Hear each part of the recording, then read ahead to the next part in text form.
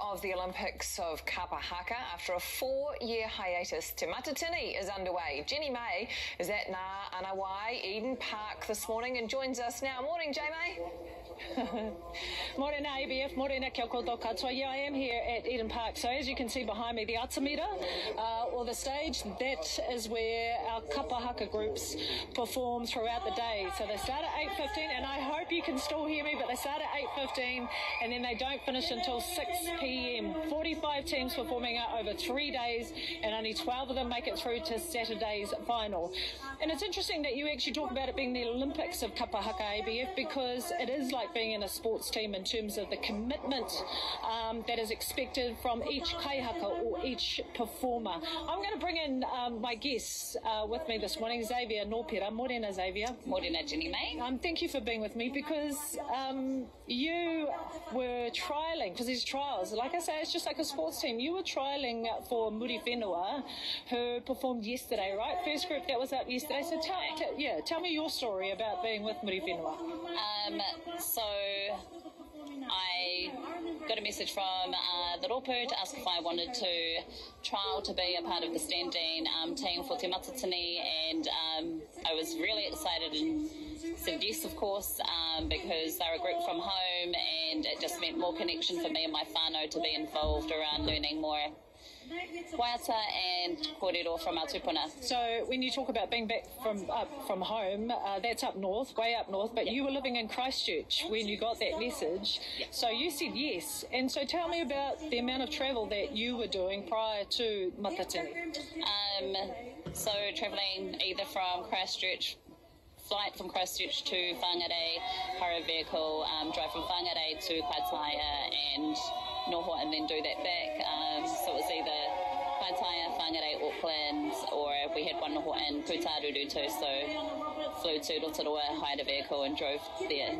And so, okay, so this is still trials, right? So, and this is, all this cost, etc., is all on you as an individual. And when you got the call to say, look, sorry, you haven't made it, I mean, how did that feel? I mean, it's bigger than just that. Yeah. But how did that feel?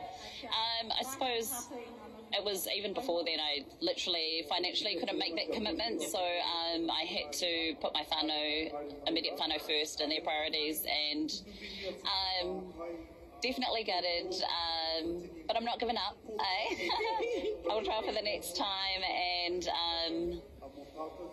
it's, with all the mahi that you put in, you expect that you may not make the team, and that's the kaupapa. But yes, you're right, that is the kaupapa, because it's actually bigger than that, though, in terms of you coming back, travelling home. It's about representing who you are, your ancestors. My iwi, and for my children to be immersed in all of this as well, and so they know who they are and where they come from. Yeah, definitely. What was it like to watch them yesterday? Amazing. Like, obviously I've been a part of the campaign and I've seen the bracket a few times, and they just smashed it out of the park yesterday. Like, I was literally so proud. Cried. Still number one. Like, we're definitely winning. We're on day 2. Haven't even started day 2 and you're going to win it. Yeah. That's not, even though you didn't make it this time round, you actually stood in 2015, right? I did, yeah.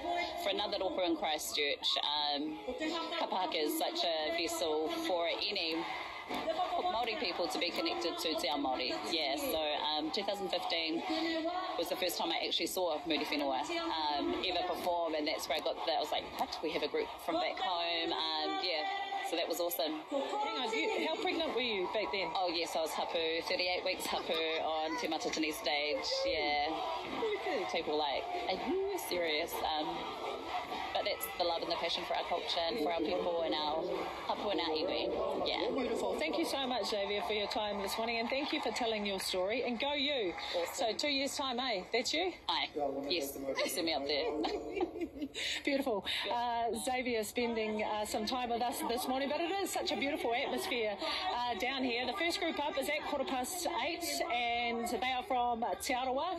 And like I said, those groups will perform all the way through till 6 p.m. tonight. Then there'll be another lot coming through tomorrow with those heading to the final on Saturday. So I'm going to stay here. I might have to go back to the shops because, you know, and where the K is, because that's don't performance go back. is, you know, all good, but you know. No, stay where you are. Anyway, Because, I'll be back just before.